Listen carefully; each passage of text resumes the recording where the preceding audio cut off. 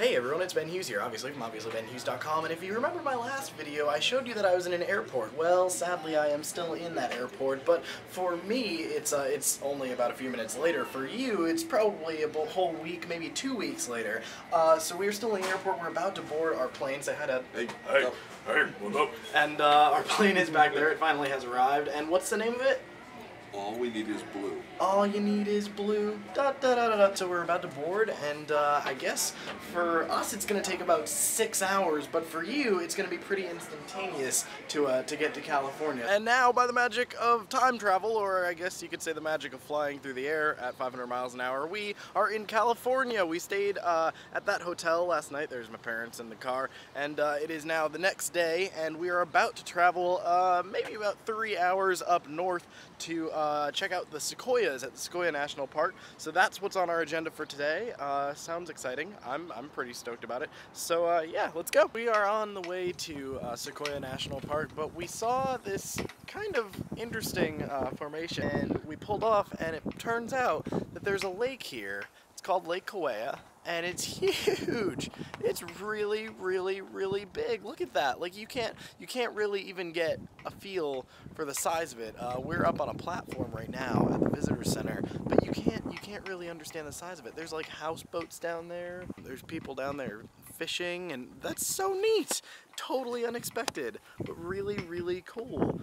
So we're gonna hang out here, take a few pictures, and then continue on. So we've made it into Sequoia National Park, and the crazy part about it, we didn't realize, is that at the top of every hour, they let cars, they hold a bunch of cars, at the top of every hour, they let all of those cars go through. When we entered the park, I think we entered at, it was 11:37, yes, it was 11:37, and they said, oh, you might as well just stop at the visitor center that's like right up the road, because you're not gonna make it in time to get to the end of the line and make it into that line of cars that they let through at the top of the hour at noon. So Dad, hearing that as a challenge, because my dad is the most competitive person ever, decides to race through to the end of that that line of cars, and it's 12:01 right now, so hopefully we'll be able to get through. We got to the construction point, and the construction guy waved us through, and as we were going, he yelled into the car, "Catch up to the end of the line and you won't have to wait an hour." And we did.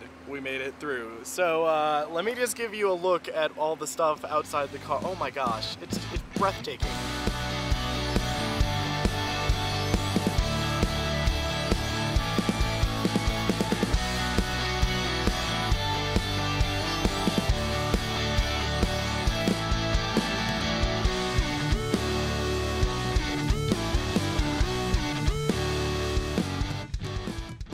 So this part is just kind of incredible. We were driving through the middle of the national park, and we had to stop and get footage of this, because look behind me. It's the root system of a fallen tree, and you can see a guy up there, very, very small, just for size comparison. There's him, right? And that's the root system. How big that is. Man, oh man. Alright, now is kind of the exciting moment of this whole national park. You saw the autolog, that big dead tree that I showed you with the whole petrified root system.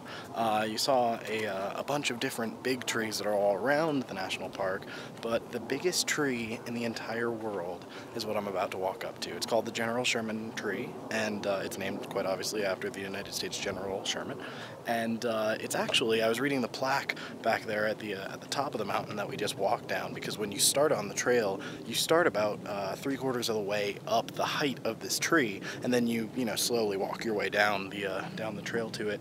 And the cool part is the top of the tree is actually completely dead. It doesn't grow taller at all, but it does continue growing outwards, and that's why it's the largest tree around, biggest tree around. But it really is. It's the largest tree, circumference wise. And there it is. It's right there. You want to see it? Ready? Wow. So let's take a little walk around big old General Sherman. It's 2,200 years old, which is just mind-blowing. To go around the whole thing, the circumference of the actual tree is 103 feet. I don't know if this is like a log that fell off of it, like a piece of the actual tree that just fell one day.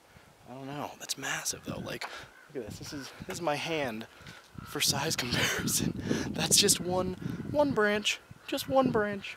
It's incredible how smooth this is. Like, really weird. Ladies. And it's 275 feet tall. Like, look at that. That's just, it's massive. It's mind-blowing. You can't really comprehend how big it is, and it doesn't do it justice on video to see the world's largest tree in person. Let me give you an idea of just how friggin' huge these trees are. I mean, you can look and see the tree that's fallen behind me and see how far it goes, like how, you know, how long it is. But the cool part, when I jump down from the rock that I was standing on, is when I get to go into here, this little cutout area of this fallen tree they carved out. And the cool part is, I mean, you can see all along this whole tree, there's, you know, there's carvings and stuff, but you go inside, which is very, very close for me. You go inside and there's carvings and people's names and stuff. There's still a hole from where the center of the tree was, and I guess, I don't know if all trees in the center are, you know, are hollow, but man, it's so cool. So I'm filming that part in the tree trunk that's all carved out, right? And I hear birds, and oh my god, I hate birds. And my biggest fear, they're right there. They're just chilling. They're just used to humans at this point. So scary. Maybe I can just, I'll run up at them and scare them.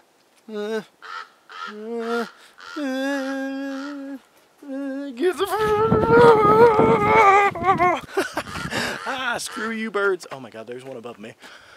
Okay, yep, don't like it. Not happy. Not happy. Wasn't a good idea. That was a bad idea. Totally bad idea. It's kind of interesting to me, at least, that I was about to vlog about this, and then there's a sign right back here that says, take your time and slow down, because the air here at 7,000 feet, because we're 7,000 feet above sea level, is a lot thinner. It's harder to, you know, walk and do strenuous activity because you're breathing in air, but it's not as thick, and it's not, you know, it's not as potent, so you're breathing in air, and you're like, oh, why can't I breathe? Why can't I breathe? You know, and when we were at the top of the trail, actually, this lady walked by us, and I, you know, not making judgments or anything, but she was a larger woman, and she was, you know, she was huffing and puffing, and I was like, oh, that's interesting that, you know, it's hard to get back to the top of the trail. And now you can hear me.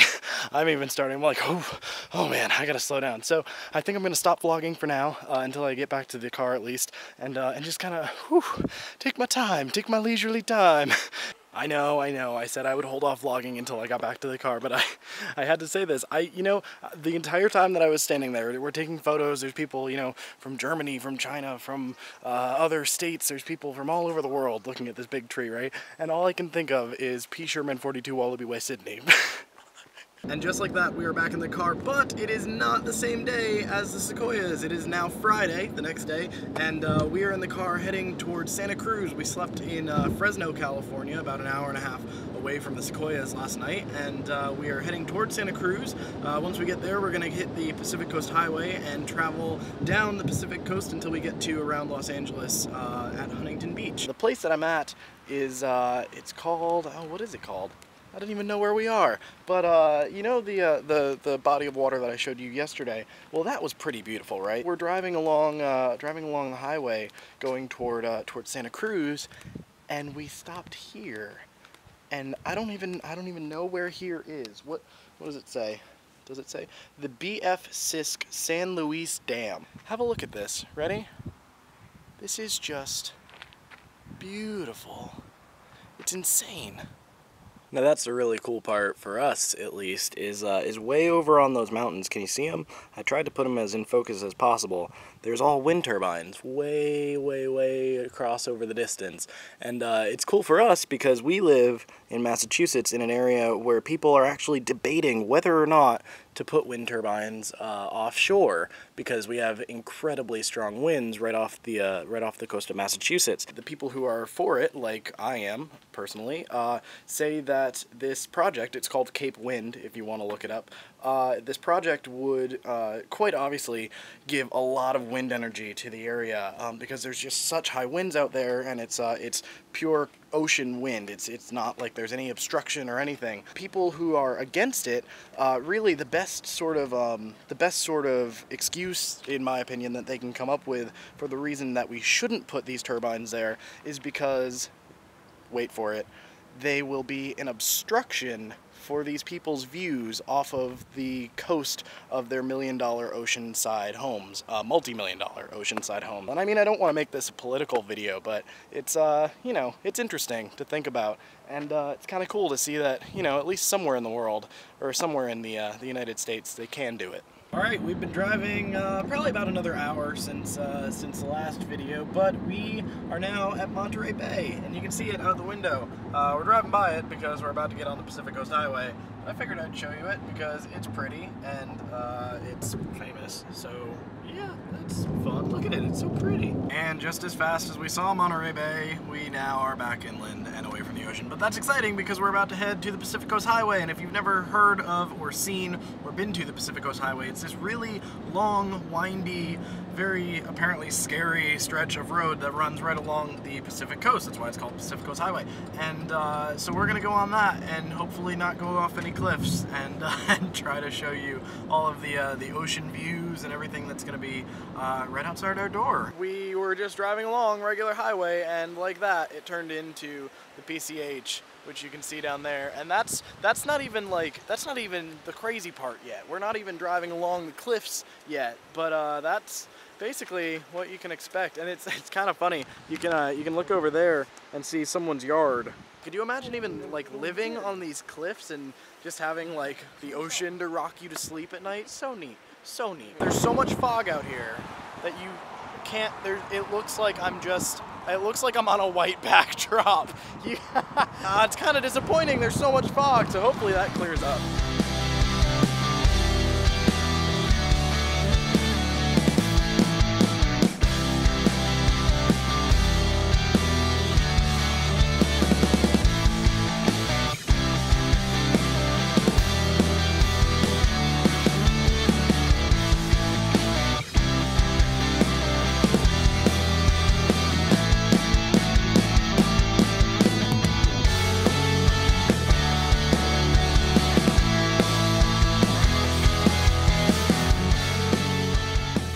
So as you can tell from that time lapse of us driving, it was really, really foggy, and we were all in the car kind of disappointed, kind of bummed out.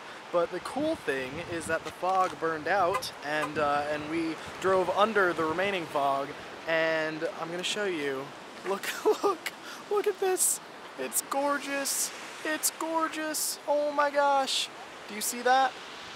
That's the reason we came. Oh my gosh. It's just nuts. And there's, the cool part is, down there, there's all stuff spelled out in rocks from people who have visited here before. Oh my goodness. So beautiful. So freaking beautiful. So, yeah, we're gonna continue, but I thought, you know, why not show you guys that? The first part that we've been able to see without fog. So exciting.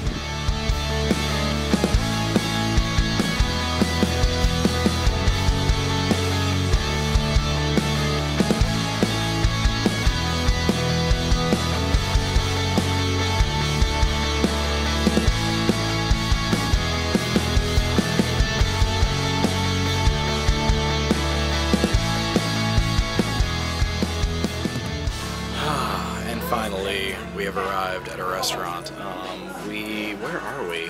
Santa Maria, California, I think? don't even know where we maybe? are. I have no idea. We've been driving, and we still have, I think, 200-something miles to go before we get to where our hotel is tonight. So I think we're going to get there around midnight after we leave here, which is crazy. So yeah, whole bunch of driving today. Whole slew of driving. So yeah, we're going to have food here, and I think I'm going to, you know what, I think I'm going to make this the end of the first vlog. and we'll do 2 vlogs for the California trip, because there's just so much to do and see and put into the videos, and it's already going to be a hugely long video already. So yeah, I think we're going to make this the end of the first video, but thank you guys for watching. Please leave comments down below to any of the questions that I might have asked over the past 3 days. I can't even remember all the questions that I asked you guys. And yeah, tell me what your favorite part of this video was. I'm really excited for the second part, part 2. And yeah, anything you guys want to say? What's your favorite part so far? Today? No, so far in general. That's a good question. Gotta focus on you guys. Sequoia National. Well, Sequoia? Sequoia was pretty cool. Yeah. The trees, but today was pretty breathtaking along the shoreline. Yeah. When we were able to see it. Really was, definitely. What do you like, Ma? Not a fan of the fog. No. Yeah, everything Daddy said. Yeah, that too. Everything, Dad said. Yeah. All right. So please leave comments down in the comments as to what you guys liked, and please remember to subscribe up above to youtube.com/Ben if you want to get the second part of this California adventure in your YouTube subscription inbox. And thank you guys so much for viewing, and I will see you tomorrow, technically, but in the next video. Yeah, it's Ben Hughes here, obviously.